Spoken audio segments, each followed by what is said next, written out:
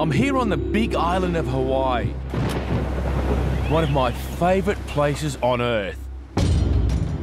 According to Hawaiian legend, every corner of this sacred island is inhabited by a different god. I'm heading south to find Pele. She's the goddess of fire who rules over the island's volcanoes. Hawaiian tradition says she lives here in the centre of the Kilauea volcano. I know she can be elusive, unpredictable, and moody as hell. You know, when you're shooting, you want a completely different perspective all the time. No matter what angle you go to, what time of the day is, you just got to get it. We hold it here? Sure. We're losing light here rapidly, and it's a really hard platform to shoot from up here. It looks insane on the horizon there. It's lit up like a Christmas tree. And I think that's where we're going to get the best shots, where the lava is actually hitting the ocean. Look at that, it's unreal. That is absolutely amazing. You never forget moments like this. Just incredible. I've got a couple of shots out there. You can go through them here. But I'm really struggling with the low light. It looks beautiful and pretty from the air here, but I've just got to get down to the base of the lava where it's coming out on the ocean, onto a more stable platform. So tomorrow, I have to hike out to that exact spot to try to get my shot.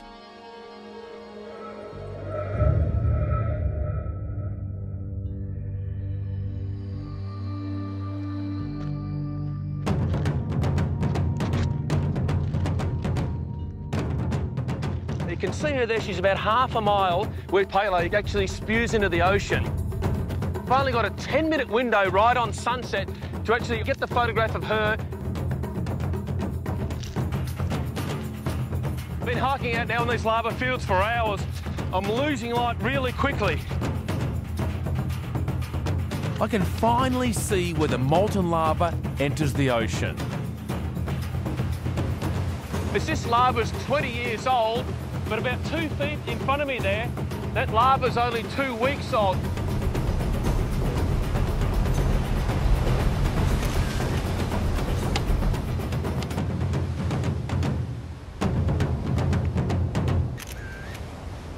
Standing on the cliffs here, right on the Pacific Ocean, the scene here is absolutely incredible, but it's absolutely murder to try and get it on film.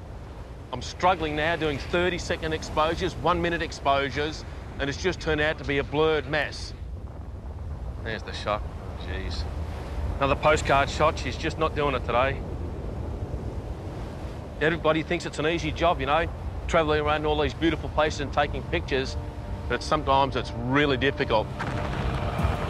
My last resort is to go out on the water and try and capture this, but that's even tougher as well. You've got a rocking boat and low lights, but it's my last option.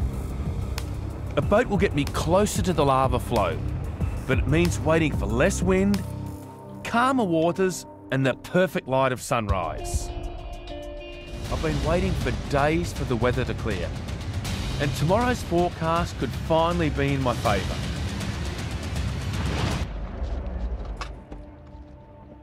It's 3 a.m.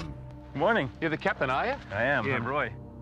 Just early enough to get out to the Kilauea Ocean entry point for my window of perfect light. I need to be in place before sunrise.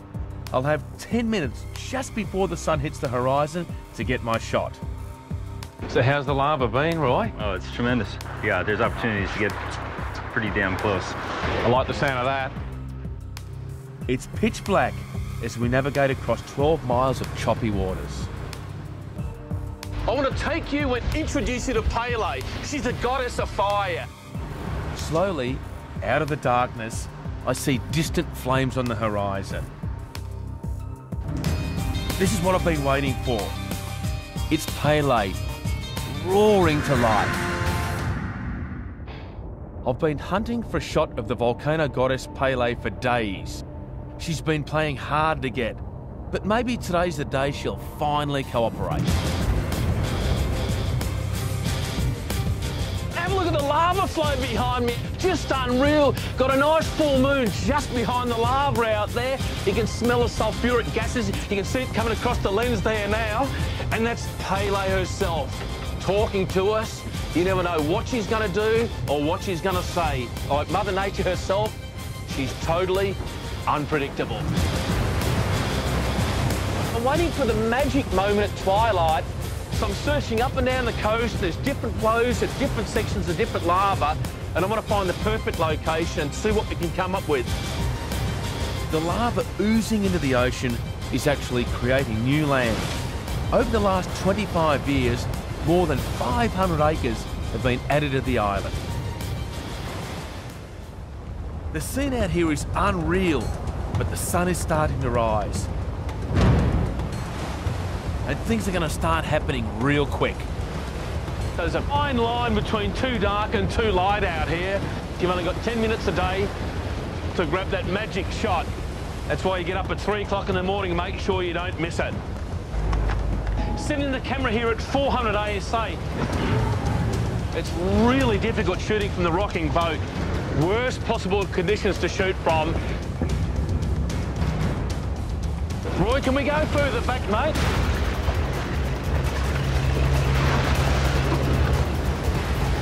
I'm trying to get as close as possible with the captain, but the closer I go, the waves lets you come back and smash right over the top of you in the boat. I need to keep moving up and down the lava flows to the right spot because it's a constantly changing environment. Behind me, you can see there's like little mini tornadoes. They're about 20 or 30 foot high. These volcanoes have actually got their own weather system in there. And look at that! Bloody roaring! If you do get the shot, you nail it. This volcano is a temperamental, living, breathing thing. Anything could happen at any time. I've got to get my shot and get out of here. I finally nailed my shot of Pele, and here it is. When I look at this photograph, I can smell the volcano's sulphur and feel its intense heat. It really brings home that these magical islands are alive.